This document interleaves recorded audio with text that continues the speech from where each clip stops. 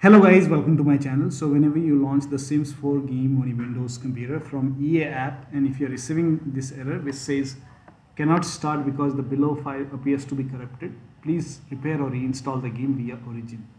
So go to EA app and then click on the game and then click on manage and then click on repair. Now once you click on repair, it will start the repair, and once the repair is done you can launch the game and you should not receive this error. But still after repair you are facing the problem, in that case you can uninstall the game. So you can uninstall the game and then go to the game installation folder, delete the game folder, and then restart your computer and then reinstall the game. So if the repair does not work, you can uninstall and reinstall the game. So that should fix the error message. So that'll be all. Thank you so much for your time, and please like this video and subscribe to my channel.